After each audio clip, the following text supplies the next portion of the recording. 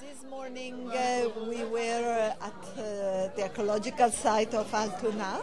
It was a symbolic event. It was a groundbreaking for the completion of the visitor center and the expansion of the sanitary facility at Altun Ha.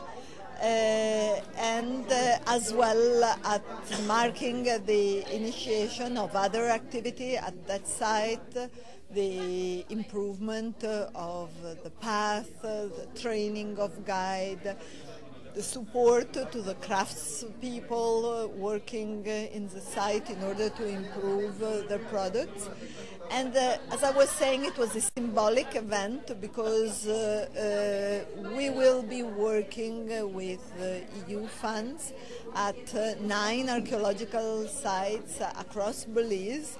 So we chose to have a larger celebration with the participation of the Minister of Tourism at that particular site.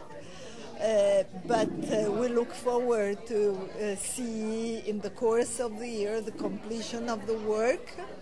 And what we particularly aim with this project is on one side to improve the experience of tourists visiting the archaeological sites, but as well to promote employment and better opportunities in the community in the proximity of the sites. So there is this component of promotion of community development.